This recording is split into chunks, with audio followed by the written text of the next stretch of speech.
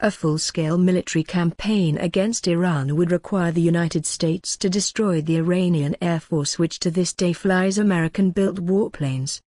The best of Iran's decrepit fighter aircraft fleet is the Grumman F-14 Tomcat. The Imperial Iranian Air Force purchased 80 of the powerful fourth-generation fighters before the 1979 Islamic Revolution, but deliveries were halted at 79 aircraft. Additionally, Iran had purchased 714 Hughes, now Raytheon, AIM-54A Phoenix long-range semi-active/active radar-guided air-to-air missiles, which have a range of roughly 100 nautical miles. Iran has upgraded its Tomcats with new avionics and potentially new weapons, but only a handful of Tehran's F-14s are in flyable condition, perhaps as few as 20 aircraft. However, other than perhaps 20 Russian-made MiG and MiG-29 Fulcrums, the venerable Tomcat is the Islamic Iranian Air Force's most capable fighter. In the event of a war, the F-14 would be Iran's first line of defense against an American onslaught. The stealthy Lockheed Martin F-22A Raptor air superiority fighter would almost certainly lead an American attack. Compared to the antiquated F-14, the Raptor is a technological marvel and is equipped with some of the most sophisticated sensors ever developed for a military aircraft. The F-22 combines extreme stealth and sustained supersonic speed. It can cruise at just above Mach 1.8 without afterburners, with integrated avionics and extreme agility.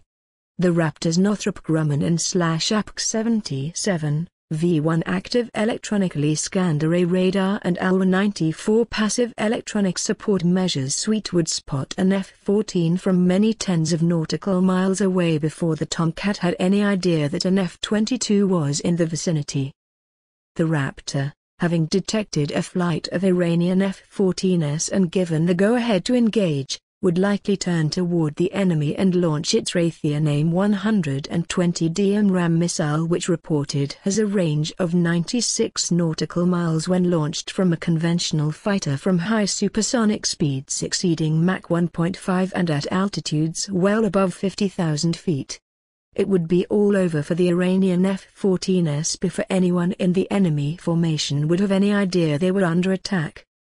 Even if the Raptors had run out of AMRAAMs and were forced to engage within visual range, the F-22s can use their stealth to close in unobserved to less than 1,000 feet to either kill the F-14s with Raytheon AIM-9X Sidewinders or 20mm Vulcan cannon fire. Indeed, F-22 pilots flying during exercises such as Red Flag or Northern Edge will often sneak into guns range to make unobserved kills from very close distances by taking advantage of the Raptor's stealth.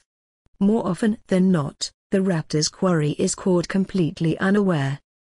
However, if by some bizarre circumstance the F-22 is embroiled in a dogfight with the F-14, the chances are the Raptor will kill the Tomcat unless the American pilot suffers from extremely bad luck or makes a serious error.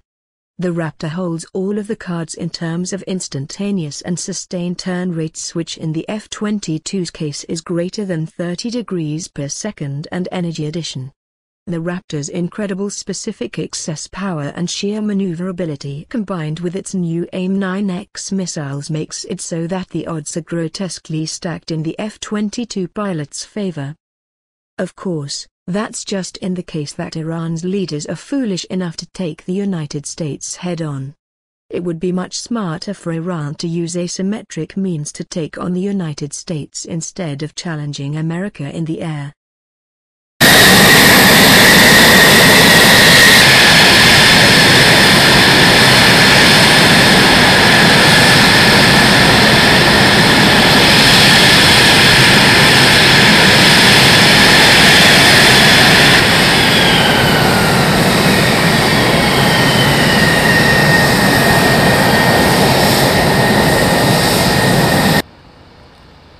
No, you could have joined the Air Force as well. You got time. You got 8 years, right? How old is he? 32. Yes.